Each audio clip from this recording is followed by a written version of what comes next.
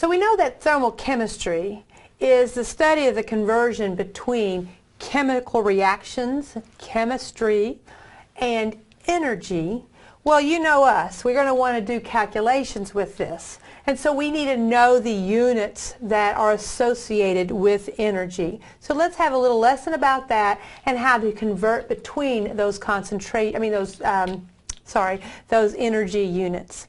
So here are some energy units down there in that table, and we'll worry about those in just a minute. But let's start with the SI unit. The International System unit for energy is the joule. We will use the joule when we're talking about how much heat is given off by a reaction or absorbed by a reaction. We will use a joule when we're talking about how much work is performed by a gas expanding or contracting when we get into those chapters on gases. But its SI unit is the joule. But it's not the most common unit that we will hear about. It's the most common one we'll use in chemistry, but you've heard about other energy units as we've gone into, in your world in the back of a candy bar. So let's talk about that.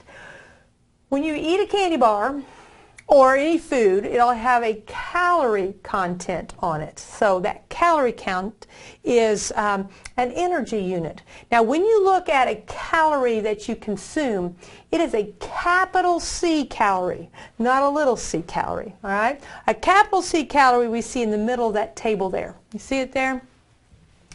A capital C calorie is really what we would call a kilocalorie, okay? Sometimes called a kcal. And a little c calorie and a joule are related by this equality. So that is the most common one that you're going to be using right there. What is a capital C calorie? It is equal to 1,000 little c calories because it's a kilocalorie. Okay? So that is the conversions there. And the calorie and joule conversion is one that I believe we're going to be asking you to commit to memory.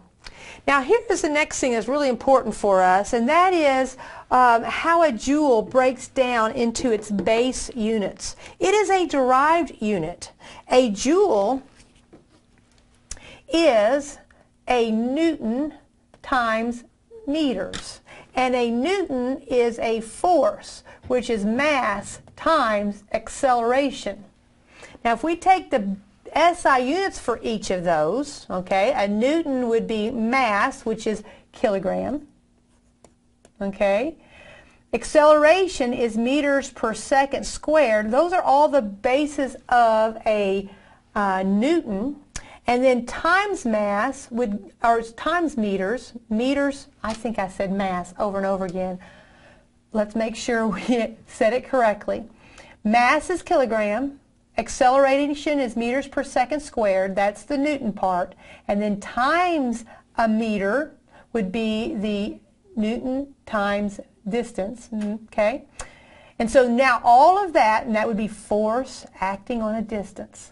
All of that is tying it together. So all of that put together gives you this. Now I, believe it or not, have all those other little pieces of red in my mind. I have in my mind that work is force times distance, and work is that this is in newtons and this is in meters. I take all of those pieces together, and I have to do that in order to always remember this. I can kind of run through it kind of quickly, and if you've got it in your brain because of a physics class, that's great. But if not, you're just going to have to flat out memorize this relationship. A joule breaks down into kilogram meter squared per second squared. Why do you have to memorize that? Because there's very often times where you need to cancel the kilograms with something else and then take a square root so that you've got meters per second and the speed. And without that, you're not going to realize what kind of units you're needing to cancel. And so you have to memorize that. Now, whether or not you do it right now, or put it in your mind and that you need to, and then once it comes along in a problem, you're like, oh yeah, I was supposed to know that. That's up to you. So here is a calories definition. It is the amount of energy, very specific specifically defined the amount of energy required to raise the temperature of 1 gram of water by 1 degree. Now this is not very much energy. Let's imagine a gram of water. I want you to imagine a cubic centimeter. 1 centimeter by 1 centimeter by 1 centimeter. Not very big, okay? That would be a gram of water. 1 centimeter by 1 centimeter by 1 centimeter would be 1 cubic centimeter. That is a gram of water. It's not very much. And if we wanted to raise it by 1 degree, we could put a little flame under there, okay?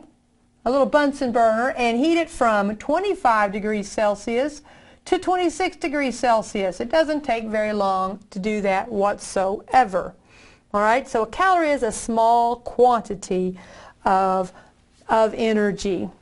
And then the calorie and the joule are related by this. A joule is even smaller because it takes 4 of them to equal 1 calorie. Now the other common unit of energy, or that we use in energy, is, oops, I've done all that, is the watt.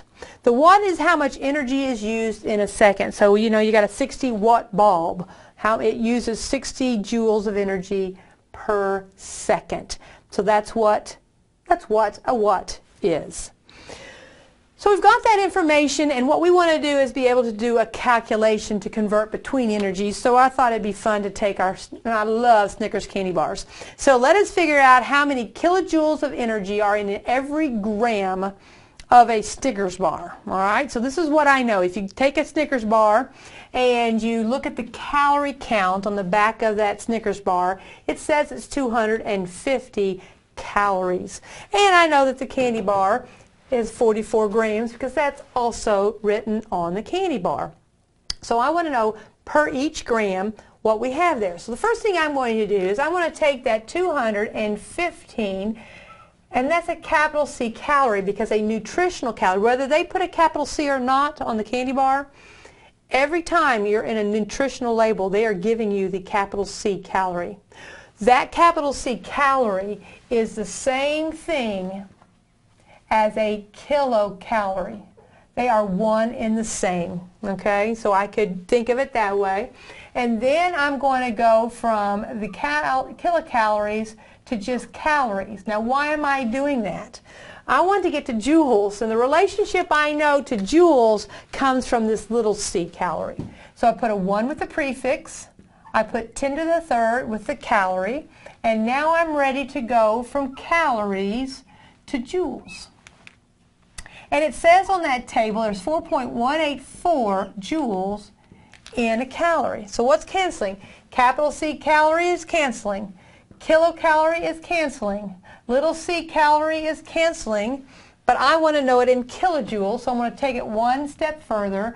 I don't want joules, I want kilojoules. Put a 1 with the prefix and put what it means with the base. Now all of that will finally get me to kilojoules. Notice I had a kilo here. We have a 10 to the third in the numerator and a 10 to the third in the denominator. I don't need to put that in my calculator. That's cool. All right. So I'm going to take 215 times 4.184 and I'm going to get 899. I'm pulling along an extra sig fig here for now, and that's this many kilojoules, and that would be in the entire candy bar because that was the calorie count in the entire candy bar. But I want to know it per gram. So I want to know it per gram. This is how many calories are in 44 grams. So when I divide that, it will be per gram. And that will give me a value of 225, okay, kilojoules per gram. Now let's assume the candy bar was exactly 44, well not exactly, but 44.0 grams. I think the candy bar just said 44, so we really can only know this at 2 sig figs, but let's do that. Assume that my candy bar is 44.0 grams, and now we have converted between our units of energy and use it in a calculation.